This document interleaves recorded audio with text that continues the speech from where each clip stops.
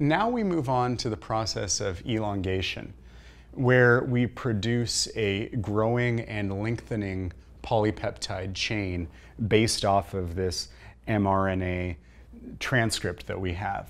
In order to do that, let's review. Remember, first we had to form the initiation complex with both ribosomal subunits, the mRNA and the tRNA coding for methionine, because that always corresponds with the start codon of AUG.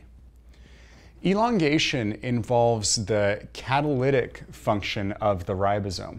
The ribosome is essentially what they call a peptidyl transferase, and what that means is it transfers a peptide, and so it basically allows us to add the already existing chain of amino acids to a growing peptide by moving these tRNAs from one site to the next in order to facilitate this process. So in order to understand the elongation part of translation, you need to know the three sites of the ribosome. There's the A site, which is the aminoacyl site. There's the P site, which is the peptidyl site. And there's the E site, which stands for exit. So it goes A, P, E, and that's the path that the tRNA will take as it moves along the ribosome. Now, these names can be helpful if you understand the organic chemistry behind why they got those names.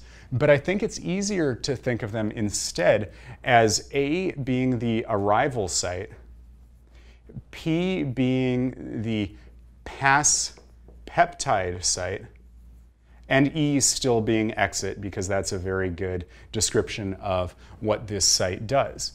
And so the way the elongation process occurs is that the tRNA coding for your next codon, the codon that is found in the A site, that tRNA will arrive and it will bind, its anticodon will bind with this codon, and this is CCU. It happens to correspond with proline, but it could be any amino acid. And so that arrives in the A site. This thing remains in the P site. And then the elongation process involves passing that peptide and all of these shifting one spot over. And so what will happen is, because of the ribosome acting as a catalyst, you'll have a process that involves the usage of GTP. So we'll just draw a GTP there. That's a lot like ATP. It's a triphosphate with a nitrogenous base. This one is guanine here. And what will happen is the GTP will be used up as the tRNA in the P site passes its peptide over to the A site. And so it will detach from the tRNA that is in the P site, and it will pass that over to the thing in the A site. Now, the way that this happens is that the GTP catalyzes this. It uses some energy. And as this occurs, the P site will move over to the E site, and it will get ready to exit. And this, at the same time as this pass is occurring, the one in the A site will move over to the P site. And so essentially it's all one concerted process. It happens in concert. And all of the things that occur is that the tRNA will move over to the E site and exit as it passes its methionine residue over to the A site.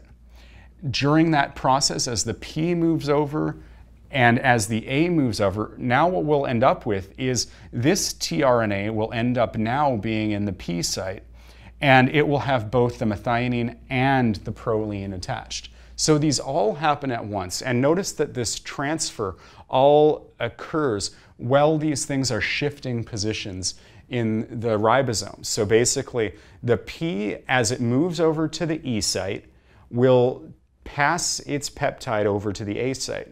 As that's going on, the tRNA in the A site will now be moving into the P site, and so on. And so what happens during the elongation process is that whatever one is in the P site is going to be the one that holds this peptide chain, this chain of amino acids.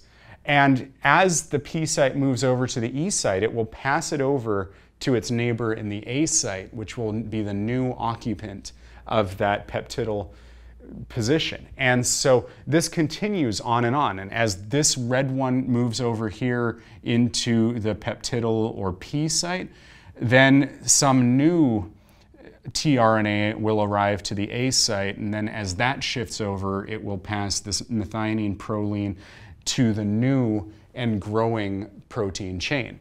And so elongation is a very concerted process. All of these things are happening at once. They're shifting. The one that was in the P site will be exiting, and during that process, it also transfers its large chain of amino acids over to the one that was in the A site and is now moving into the P site. And so this is all happening at once, and this process runs continuously until you get to termination. And as this occurs, you continue to grow a larger and larger chain of amino acids.